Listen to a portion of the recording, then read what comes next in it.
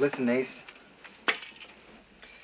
You and I have to have a man-to-man talk here about your woobie. Your woobie's looking bad, bud. Now, wait a minute.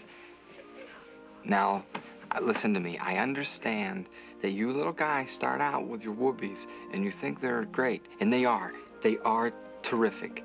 But pretty soon, a woobie isn't enough. You're out in the street trying to score an electric blanket or maybe a quilt. And the next thing you know, you're strung out on bedspreads, Ken. That's serious. Now, give me the woobie. No. Kenny, come on, man.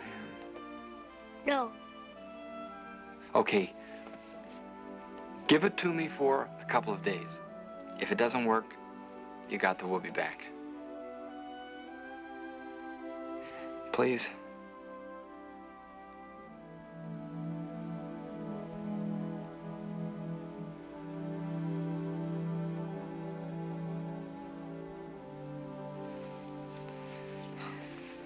You got a lot of guts. Can I have a moment to myself, please? Absolutely. You got it.